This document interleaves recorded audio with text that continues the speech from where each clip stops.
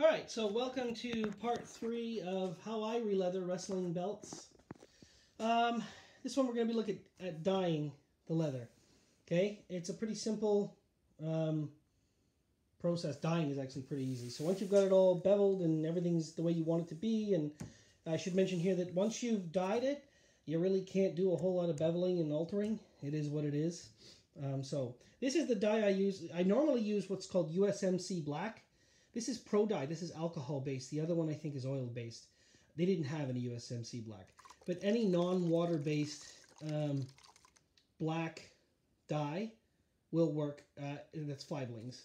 There's another one, Eco something or other. Anything at Tandy, they can recommend something good. Right? And this is what I use to apply it. As you can see, I've already used it for this specific for a test piece, so it's already black. These are wool daubers. You can get them in any craft store for next to nothing. So what I normally start with is I'll pull it right up to the edge of my workbench here. Okay, and I will normally start with the edge. Okay, so we have no backing on this yet. It's still got the leather backing. And I will do a little bit of the back and the outside edge.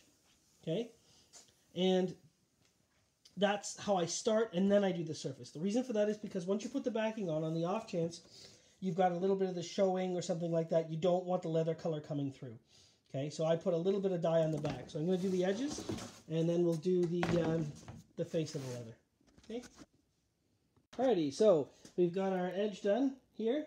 A little bit on the back side. Okay, and now the reason I do that first, like I said, is just because once you've dyed the top, it's kind of hard to manipulate and do the edge. So do the edge first, then do the whole thing. Apply it liberally. No matter which kind of dye you're using, you can always buff it and wipe it off later. One thing I should mention, I am using this wool dauber to apply the dye.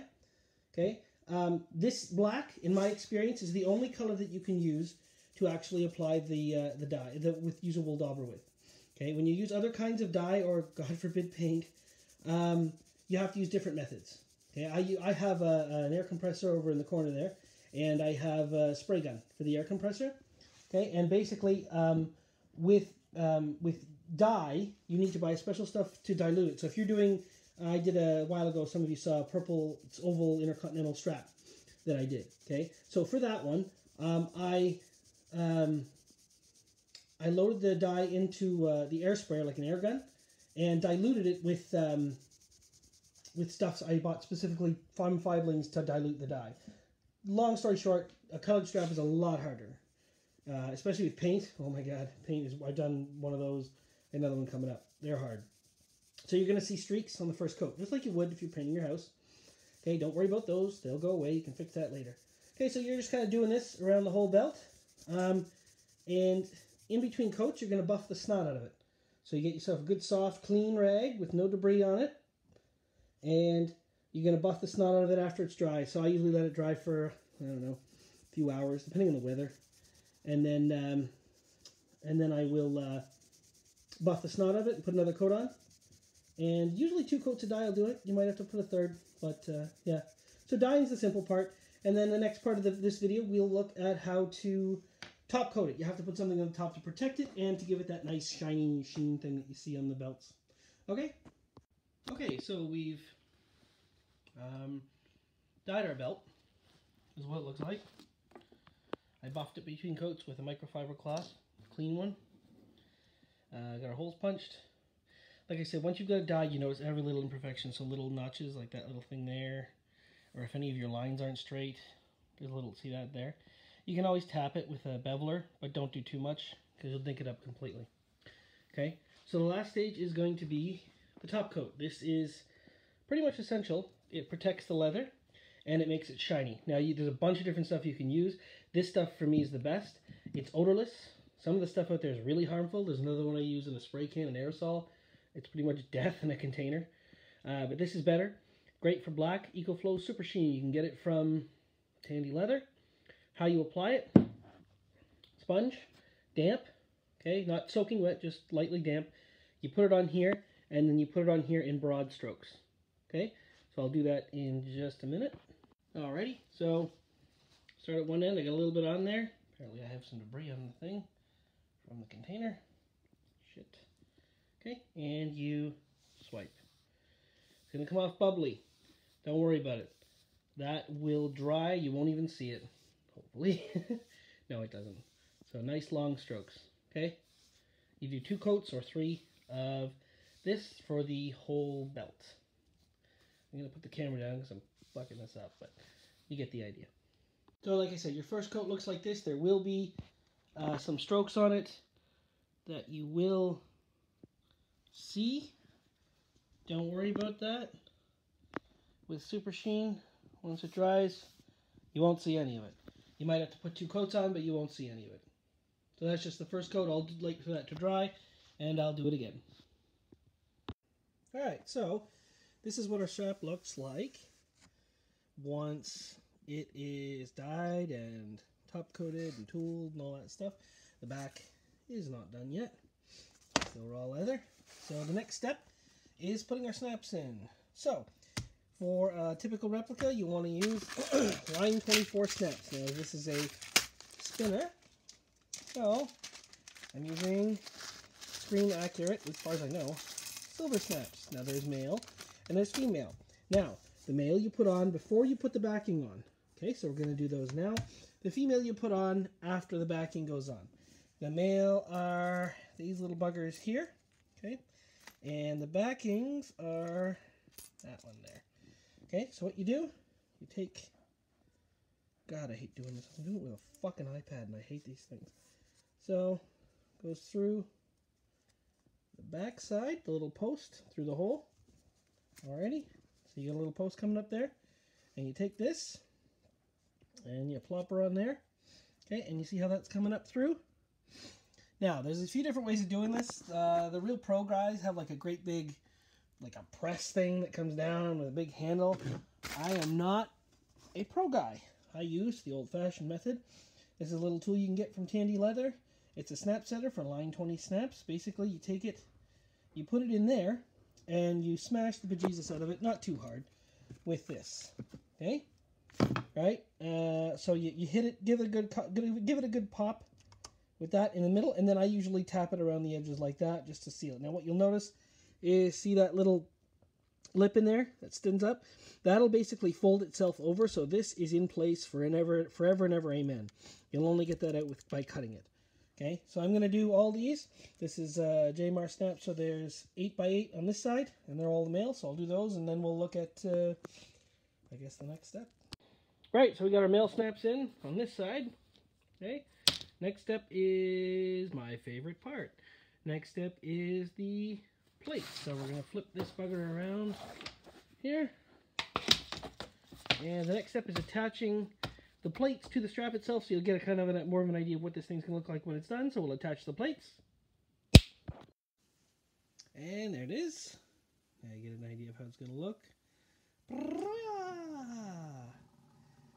This is the most ridiculous belt in the world, isn't it? Anyway, now these plates I restone myself, by the way, because I'm an idiot. So anyway, now you get your plates on your strap, okay? And these snaps we're going to leave for a little while. Now, the next stage is putting your backing on. Now, okay, so before I get to that, to put the backing on, obviously there's our male snaps down there. Female going to go on the other side. Put your backing on. I'm going to flip her around. Sorry for the shitty nature of my workshop, but it's a workshop. So on the back here, if it's a Figs replica, you're going to have your screws exposed like this. Don't worry about it. When you put leather on the back, you won't see those at all. With a bootleg, so if you're buying a boot, you're going to have a bolt sticking up through with a nut on it and usually a washer on it. Now, when I do that, basically I will put the nut on with a little, it looks like this. You get with the socket wrench set and tighten it, and I use Loctite. It's something that fuses the bolt permanently together so it will not come out. Now, that being said, you can't have giant bolts hanging out the back of your belt. Otherwise it'll look horrible and the back won't stick properly. So you get yourself a, you get yourself something. There's a little mandrel that comes with it. Apparently mine's missing. Cutting wheel. Looks like this. You can get, for I think it's like $20, you can get a 5-pack. And basically, it's a super high speed a metal cutting wheel, you don't do this with the screws. Don't ever do this with the screws. These are fine. You can just put a backing on. But if you have a boot and you're going to put a bootleg belt and you're going to put bolts on just like the real belts, you want to cut them off. So you cut the bolt off and then you grind it down with this so it kind of is like a little stump instead of a giant bolt sticking through. Do not use a cutting wheel with these screws. So the next step is to put on our backing. So our backing is a, okay, so there's a few different schools of thought on the subject. This is what I use. This is, I believe, genuine cowhide, and it's very thin. See how thin that is? Like thinner than a piece of paper, okay? And there's a few different options. I always use real leather. I never cheap out. I know that I've heard that Jamar uses vinyl, like synthetic leather backing. I've heard other guys use synthetic leather. I don't. In my mind, if you're going to blow all that money on the strap and do all that time and effort, why would you put synthetic on the back? I tried it. It never seems to work for me. Maybe somebody else can help me with that. It always winds up, never attaches right, never glues right, never flexes right. This is real leather. It will always flex just like real leather because that's what it is. So this is our backing. Now, this is cowhide. You can use, there are several different kinds you can use. I've tried pig hide before. Pig hide is cheaper. If you go to a Tandy store or any leather store, pig hide you'll get for much cheaper. And you can get a piece that's big enough to do a whole back. But the problem is it's got little perforations, little holes in it. It's also really rigid. So if you put pig hide on the back of this, it'll never bend and flex like the ones you see on TV, which always drives me nuts. So I use cowhide. Ironically enough, funny thing, you would think this is the expensive part. In Canada anyway, I don't know how it works for you guys down there in the States. This, the backing, is actually just as, if not more expensive, depending on when and where you buy it, than the front. This is actually, it costs a freaking fortune, the backing, but you got to do it right. So now what I've done, these come in much larger pieces. Like I bought ones that were the size of half a whole cow, so it was gigantic. I've cut this piece out and measured it to size for the backing on this belt. Now, you'll notice it's bigger than the belt. Okay, all the way around, it's bigger. So what you do is you glue it to the belt as it sits. Okay, don't cut it first. I've done that before. It was a monumental mistake. Leave it as it is. Okay, you cut it after you actually glue it. And what do you use to glue it? Don't go to your local hardware store and buy glue.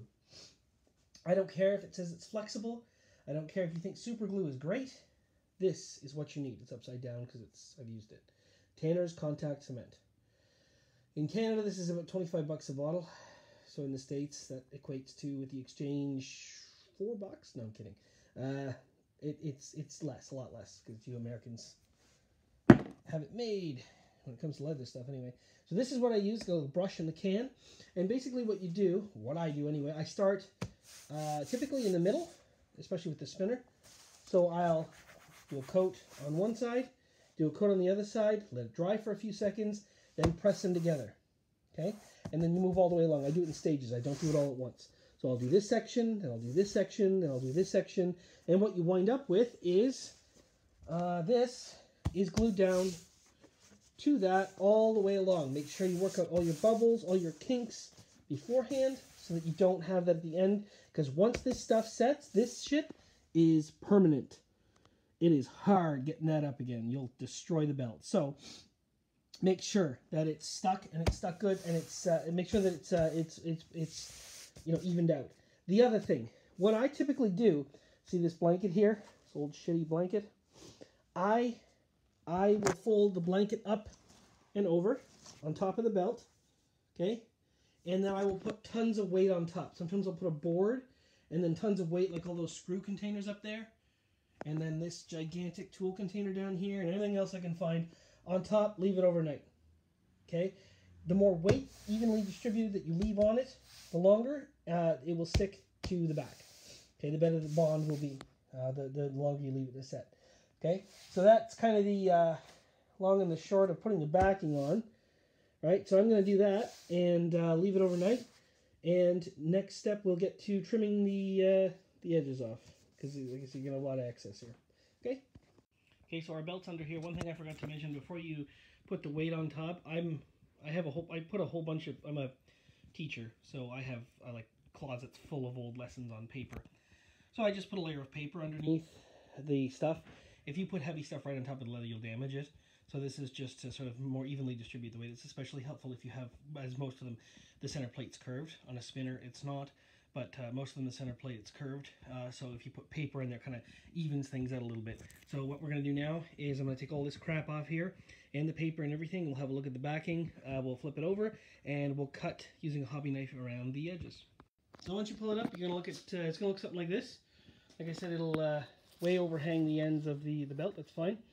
So now I use, because you have to put it face down, I use a blanket, and I use the same blanket for everyone. You're going to ruin it, but the blanket, I mean. It's glued to the blanket. It always is. So basically you have to just peel it up, okay, and then flip it around. And peeled up, flipped around, this is what you get. Now obviously, the backing's way too big, so you have to trim it. Now I use the sharpest possible hobby knife. Now basically what I do is I will pull at this and run the hobby knife down along, so you have to follow the edge of the belt. Okay, so what you don't want is you don't want to tilt it out this way and you don't want to tilt it in this way. It has to be perfectly straight and follow the edge of the belt. Okay, now I'm not going to do that on video because trying to hold the camera and do that at the same time, I will certainly fuck it up. So bear with me, I'll put it on pause. But basically, you, like I said, you got to go straight and follow the edge of the belt. Do it belt face up. That way you can follow your own edge and the contour of the belt itself. Okay, so now that we've got the backing trimmed off, there's a couple steps left and then we'll be done the belt. The next step is using your hole punch that you used to do these holes. Remember? Same one. You got to come over here. Now the female snaps go through the backing. Okay, now you'll see we've glued the backing on. So what we have to do is punch these holes again and then attach the snap. So what I'm going to do is use my hammer, punch all these holes again through the backing so that I have a hole right through the belt, and then I'll flip it over and show you how I'm going to attach the snaps. Okay, so now that I've poked my holes right through, okay, I got the belt on its face, and we're going to set our female snaps. Female snaps are a little different. Now, so basically it's the same idea in the sense that you take the thing, a little plug I guess, or whatever, and you poke it through the hole you punched. Comes out the back, okay, a little bit sticks up, and then you take this piece here, goes over it, okay, and you give it a whack with the hammer and with your setting tool, same setting tool as before. Now the difference here, this little anvil, okay, like if you're American, I think it costs like $1 or something. You have to put it underneath the other side so that your female snap rests on it, okay, like that. You have to do this on a solid surface too, but so your female snap rests on it. If you don't do that, you will dent it. So you'll have, basically, you'll have a snap that's attached here, really hard to remove, and it's dented. Okay, so you have to put this, use the anvil. The first belt I did, I think maybe 2, I did without this, because the guy didn't tell me I needed it. What a freaking nightmare. For $1, honestly, it's worth it. So basically, you put this underneath here, it'll go under there. I can't really do it while I'm holding the camera. And then you use your snap setting tool to do the same thing. It's a little harder to get through because we're doing 2 layers now, because we have the backing on. So you have to push down and really give it a good whack. Okay, and then when you're done, I have a little piece here that I used from forever ago. These are male snaps, and basically I snap them in and out of each one to make sure that these don't come off, because these things are notorious for coming off when you're doing it by hand. If you have the big $200 expensive thing, it never comes off. But I'm doing it by hand, I'm doing it with a hammer, so I use this thing after I've set all these snaps. Again, you'll have the same idea. This little lip here will curl over, and then you know it's secure. So I go over with this. Okay, once I've got them all in, just to make sure that they're going to stay. And then we move on to our last step, which is the edging. So I'm going to put these in, and then I'll go over the edging, and then our belt's pretty much done. So, I mean, if you're new to this and you don't really care so much, we could say our project is done. We got our female snaps on, male snaps, backing. Backing is nice and straight. But, so I do one more step. Most professional releathers will do one more step, and it's a pain in the ass, but it's necessary, I think. Edge coat and edge burnishing. Okay, so basically you've got 2 layers of leather here that you can see. There's a seam, right? So There's a few different options. What you want to do is you want to burnish these edges so that they are, it's almost like a plastic ring goes around it. It's hard to explain. But basically, I use this. This is my go-to. And you basically put this on this edge and rub it back and forth just like we did before when it was raw leather. And you just keep going all the way around for hours and hours and hours. Your arm will get sore. Just keep going. Some guys use this. This is beeswax. You can get it at any leather work store. And it basically just makes the edges slick and smooth. You only need a little bit of this, and it'll actually stick to your wheel and go all the way around. I've used this in the past. I like it. I know some other guys don't like it. And you can use this. So basically with this one, this is the same idea. You got a bunch of notches. And then on the other side, you can do this to actually mat that down so it'll fit inside of one of your grooves, depending on how thick your leather is. Once you've done that, okay, so once you've got, I'm not going to do that right now because it would just be pointless, be hours. Go all the way around the belt. You're going to have a nice smooth edge. You may still see a seam. You apply this stuff. This is called edge coat. Again, it can be purchased from Tandy. And you use it with, you start with a stick, and then you apply it with a paintbrush on the edge of the belt. So what I do is I'll prop the belt up on its face so it's like a circle. Do the top, let it dry, do the bottom. Flip it over and do the bottom. Okay? And what you wind up with is a plastic-like edge. Now, some of the guys I've seen on the belt pages, I mean, they're phenomenal at this. I'm not as good at it. I'm still working at it. I can't give you one piece of advice that's going to give you perfectly flawless edges. Maybe they can. But anyway, so that's the last step, is burnishing the edges. And again, so all of the stuff that I've said here, this is just what I do, right? And I know I'm not right on all of it. Any of you want to give me advice, go for it. I'm all ears, right? But for those of you who are just starting to re-leather, you can do any of these steps, all of these steps, none of these steps, whatever you want. When I first started re-leathering, some of these steps I didn't do because I didn't know them, all right? And it just takes time, takes lots of practice, especially with the beveling. I still don't have it down. I'm getting there, but I'm not exactly where I want to be yet. Anyway, so yeah, that's how to re-leather a belt. Hopefully you guys found it useful. And as you can see, I've restoned this one. I think I might do a review of this one later, or just like a video kind of thing and post it. God, what an ugly belt, isn't it? I bought it because it's the only hole in my collection. Pain in the ass restoning it, though. 3,000 stones. My hat's off to you restone guys, I'll tell you that much. Anyway, yeah, so that is part 3 of how I re-leather a replica belt. Thanks for watching.